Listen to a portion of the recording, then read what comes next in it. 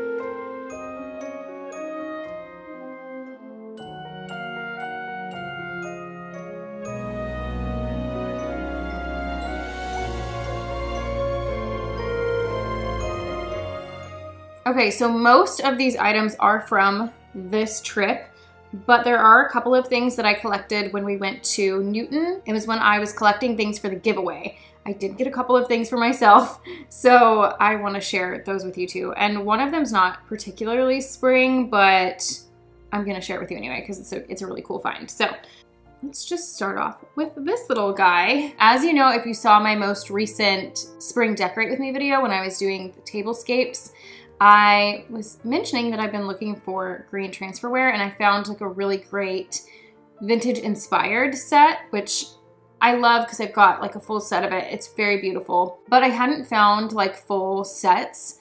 But I did see this little plate and I loved the design on the front of it so much, and I thought this would be really cute just to either hang on the wall or put in my china cabinet on like a little, you know, plate stand.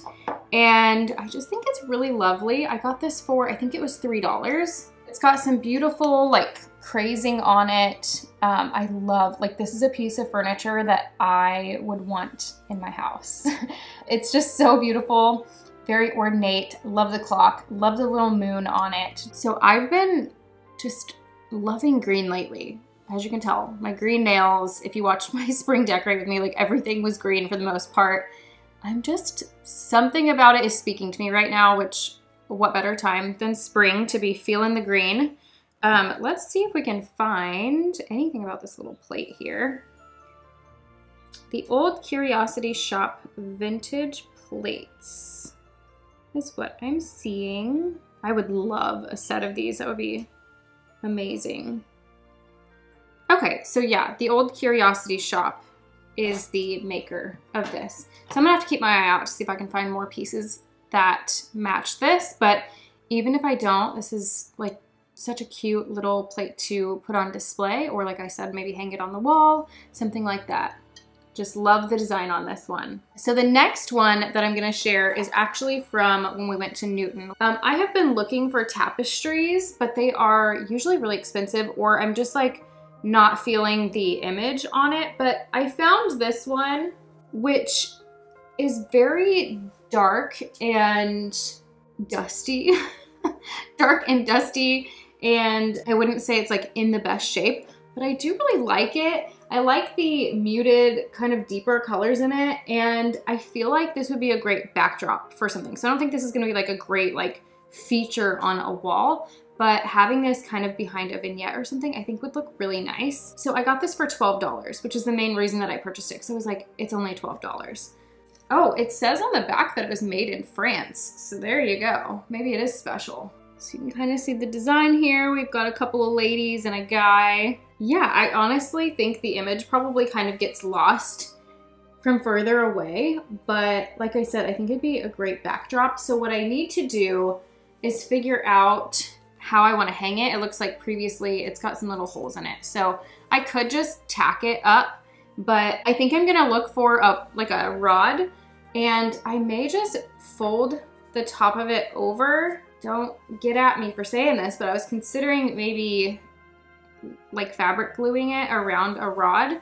I know I can also get the clips and have it hanging from a ring. I don't love the look of the rings on the rod, so it's not my first choice, but yeah, we'll see. Okay, let me show you where it says made in France. Anyway, for $12, I thought this was nice. So then up next at that same antique mall, which was the one in Newton, I found, oh, it wasn't the same antique mall.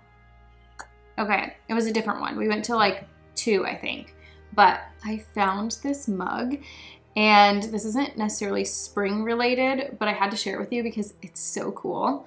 I got this for our kitchen. So we are planning a kitchen renovation, and I'm already like starting to gather things that I want to display, because we're gonna have a couple of shelves that I need really cool items to put on. And look at this mug with this just dapper gentleman on it. He's printed like 3 different times, but what made me like love this mug, aside from like, I just love the look of it, but look at the top. It has a mustache protector. Is that not the coolest thing? I feel like it's so, I don't know, like kitschy, if that's the word, but it's charming also. Like I just think it's a fun piece to have.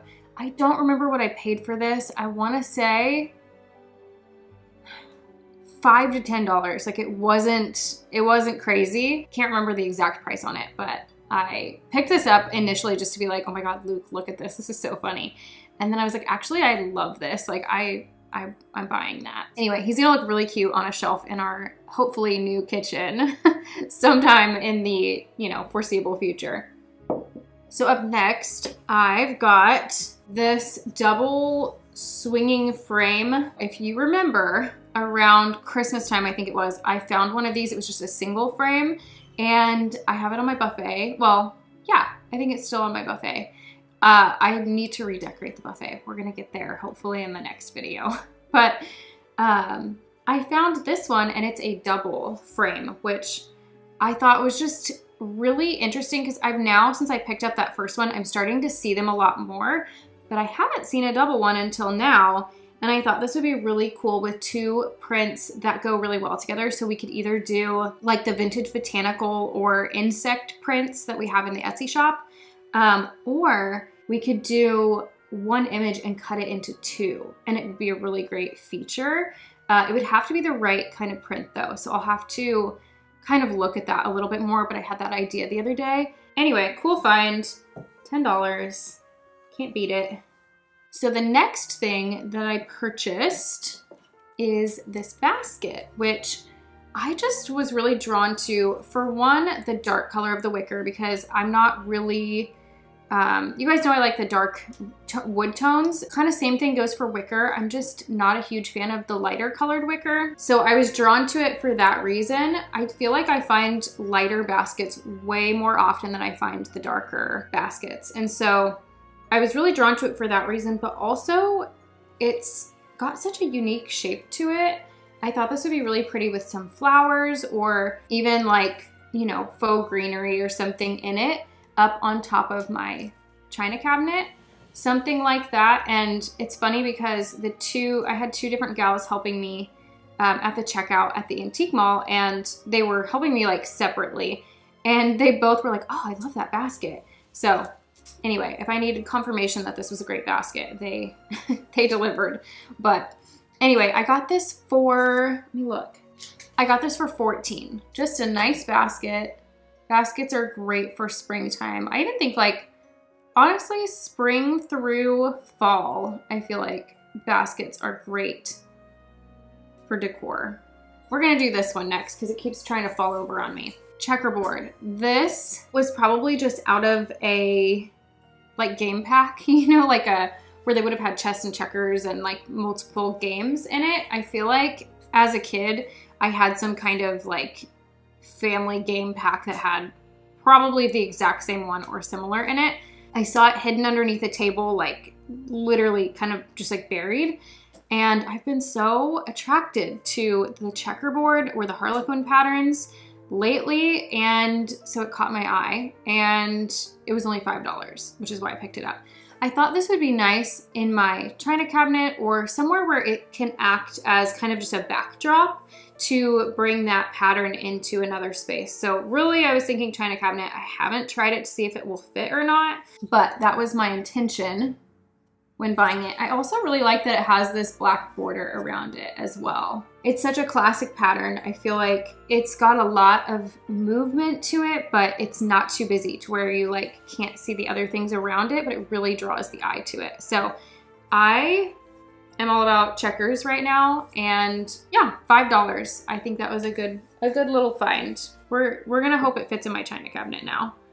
So then I also picked up this green metal box, and I have been collecting like suitcases and metal boxes like this for a while now. I feel like, again, I was kind of thinking of the china cabinet again. I've got some boxes kind of stacked up on it now, and I thought bringing in like this nice like deep green element in the form of a box would be really nice. It has some nice wear and tear on it. I actually have to tell you, I don't think it opens up. Oh, it does. I thought it was locked. Goes to show what I know. Anyway, there's no key for it or anything, but I can obviously store some things in it if I want to. I swear I tried to open this and it didn't open up the first time, but apparently I was wrong. Anyway, I like just to kind of have different little boxes like this to stack up in displays. Also, because it's flat on top, you could totally just use it as a riser if you wanted to in a display. Added benefit is the extra storage that it provides. I got it for $12. I think it was actually on sale. It was originally $15. Up next is this little planter that I thought was so cute. I have this fake like faux greenery stem in it that I threw in that I already had. But this little planter, very cute. I keep seeing planters that have really pretty scallop detailing on them online, and I've been wanting to purchase them. I just haven't. And then I came across this one, and it's not necessarily scalloped, but it has a really similar look about it, and I just thought it was really pretty. I like that it's not a full-on terracotta color. It kind of looks like a worn terracotta. Very like aged look about it. I don't think you can go wrong with having planters for spring of all sizes. So I haven't decided if I'm just gonna keep like a little faux plant in it or if I wanna try to get some type of little plant to put in here. But it was on sale. So the sale price was $8 on this one. But yeah, she's cute. Just a cute little planter. I actually really wanna find more of these planters because I would like to do a display that like has several of them. But here's where we're starting. I have a couple of other planters, but they're a lot bigger. So I would love to find more of these. This does have a little stamp on it. This is obviously not old, but maybe I can look it up and track down a few more of these in possibly different sizes because I think it's so cute. And then I guess the last item, I can't believe we're already on the last item, is these books. And I got these at a place that we have here locally called Hunt and Gather. It was my first time going there.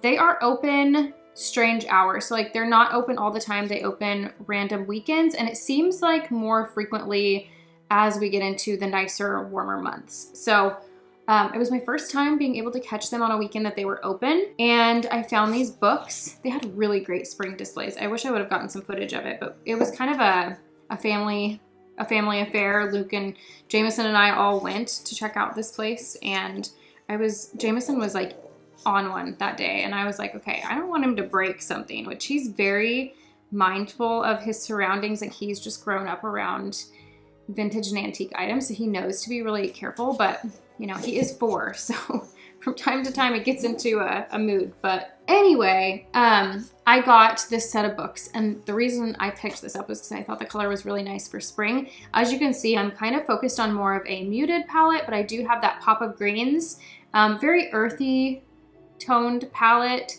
and I feel like it will transition well also into fall, so I can reuse a lot of these items in fall if I want to. But I grabbed this whole set. How many did I get? Let's see, 2, 4, 6, 7 books for $2 each, which I thought was a great price. Since I used so many books up in our library wall upstairs, I don't have a ton to decorate with downstairs anymore, so that's why I was like, oh, I should grab these while they're $2, and I feel like the color is really nice. Here's the front. Also got some nice detailing on them, and then the texture of the book looks like linen. Such a great texture for spring. I feel like it just speaks spring to me.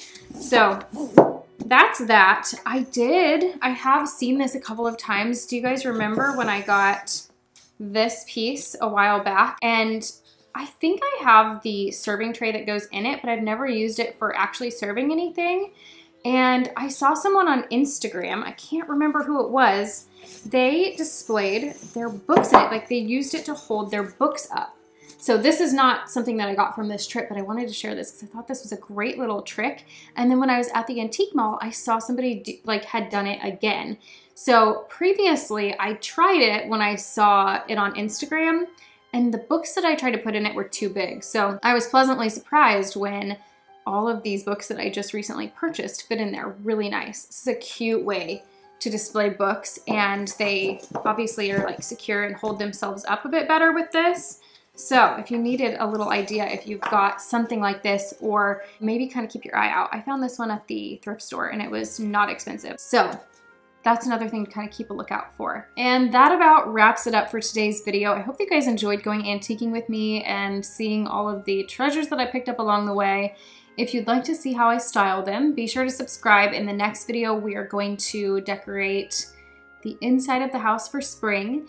And if you missed it, the last video, we gave some spring touches to the sunroom. So if you want some tablescape inspiration, I will put it on the screen. You can go watch that next. And also, if you missed it, we did launch our spring collection in the Lost Gallery. So that's now live. I'll be sure to leave the link down below in the description box for you. Until next time, friends, we'll see you soon. Bye.